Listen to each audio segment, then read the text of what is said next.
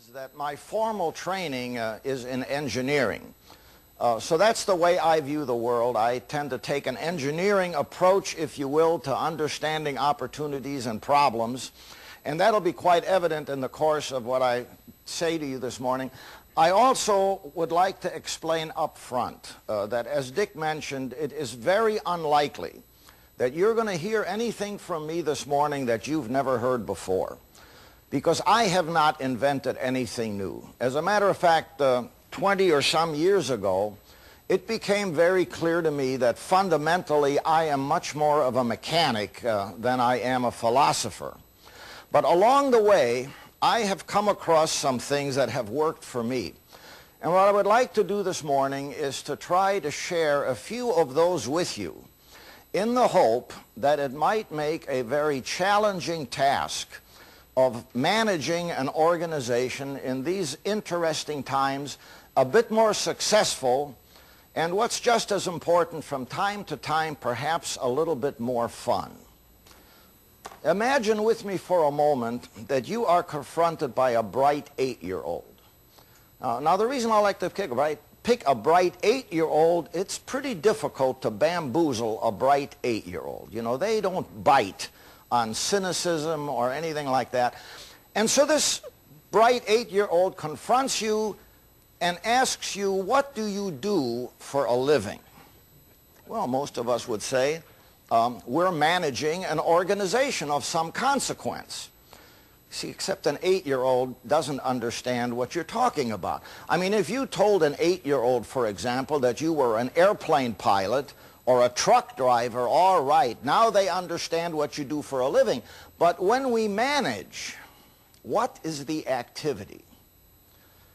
You know, when I was running the Deutz Diesel division in Germany, I remember a reporter came to interview me one day and got a hold of my secretary, Frau Poschmann, and he asked her, what does Herr Schutz do all day long?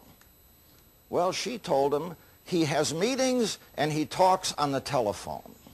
And I was trying to get on the same page with 700 managers, and so I threw out a question. I said, how many of you believe that you are operating an organization in a very competitive business environment? How many of you would say that's what's happening at Toyota? It's a very competitive operating environment. In those circumstances, I asked them, how many of you believe that you would like to have an edge on your competition? How many of you would like to see an edge? Right.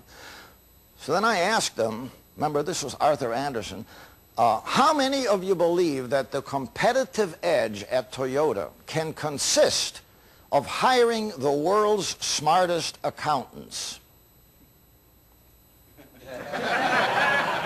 Well, now look, let me ask you, is it important to have a smart accountant? Yes. You bet it is. If you don't have smart accountants, you can't even get into the game. But it's not going to be a competitive edge. I agree with that. You see, then I asked them, how many of you believe that your competitive edge can consist of having a product or an innovation that is superior to that which the competition has? How many of you believe that's going to be your edge? You know, many years ago, I was privileged to serve as Vice President of Sales and Service for Cummins Engine Company in Columbus, Indiana. And I was a member of a very bright young team of managers. One of the other members of that management team, who is now retired, was a man by the name of Vaughn Beals, who later in his career turned Harley-Davidson around, you know, brought them back from nowhere. Another member of that management team recently retired as chairman of Lucent Technologies, a man by the name of Henry Schacht. We were young and we were bright and we had a lot of great new ideas. The patriarch of Cummins Engine Company is and was a man by the name of Irwin Miller, one of the most highly principled people it has ever been my privilege to be associated with. Mr. Miller has had a profound impact on the way I have conducted myself in my private and professional life.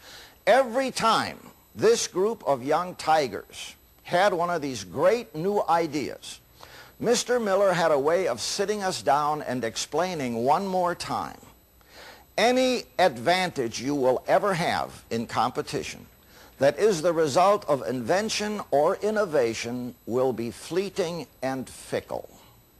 If it is a really good idea, count on it. Others are going to jump on your bandwagon and they will once again level the playing field. How many of you believe, I asked, that your competitive edge can consist of finding and hiring people that are more intelligent and more innovative than those that work for your competitors? How many of you believe that?